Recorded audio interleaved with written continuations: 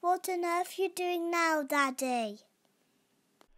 In this video we're going to take a look at some of the things I've been creating with my Creality Ender 3 V2 printer, and a look at the design software that I use for both creating technical pieces and also doing some 3D sculpture.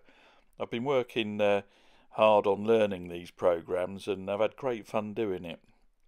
One of the first things I did was this attachment for my Dewallie laser.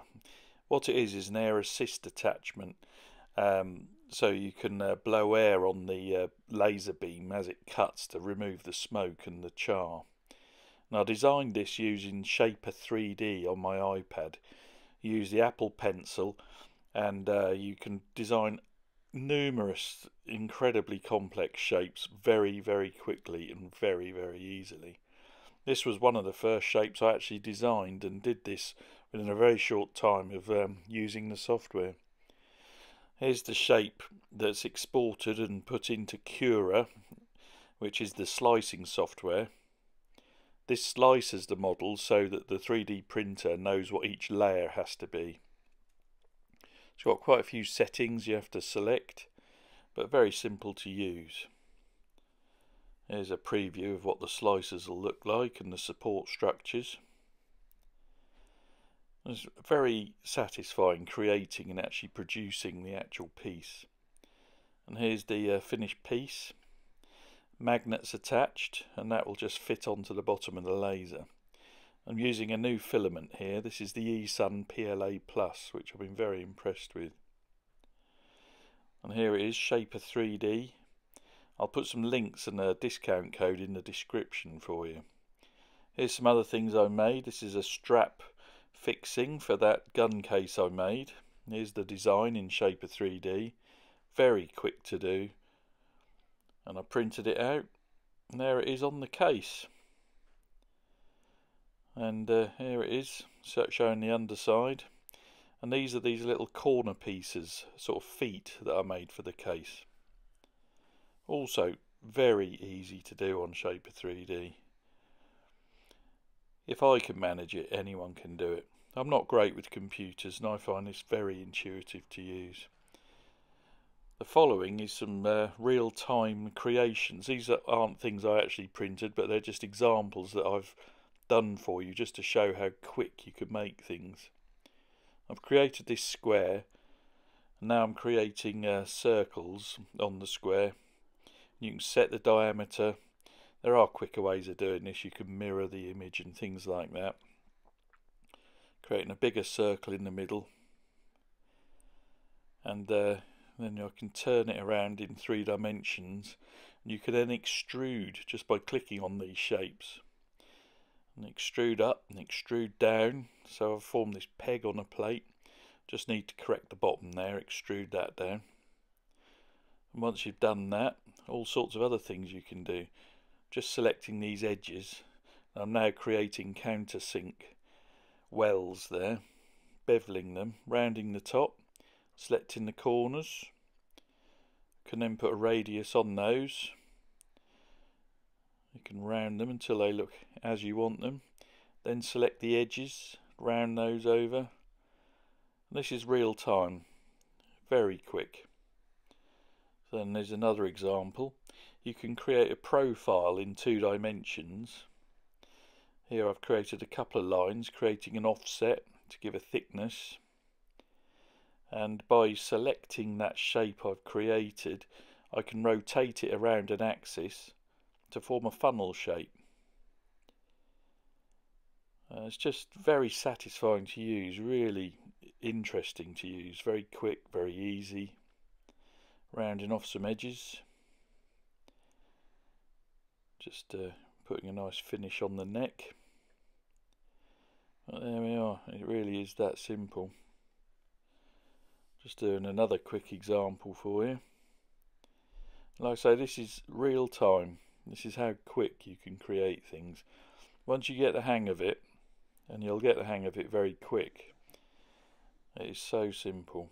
You can select how high you want to extrude things. You can put holes through things.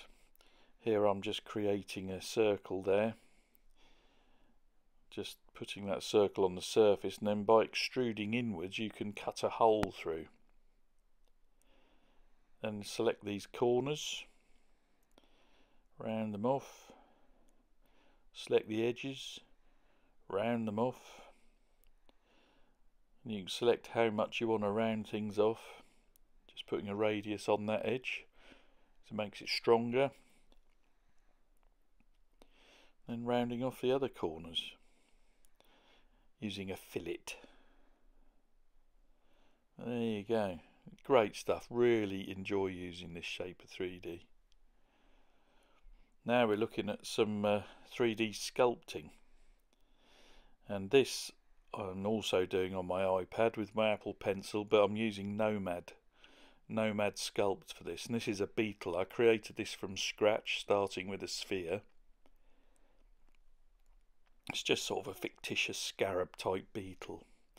That's all my own creation. It took me a while to do it, but it was a good learning process. Here it is on the print bed, showing the support structures. And here it is once it's all cleaned off. This was with the original Creality black PLA filament, and it worked well for this, had a nice sheen on it. Yeah, I was very pleased with how it printed, and it showed the design very well. It's a bit freaky, but I had fun. And the other thing I had to do, of course, is design a skull.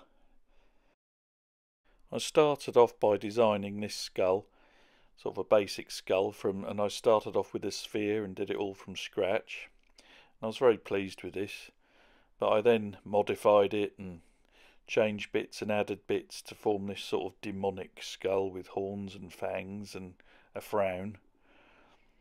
And there it is on the print bed, all finished. And this is also in eSun PLA Plus filament, which I got off Amazon.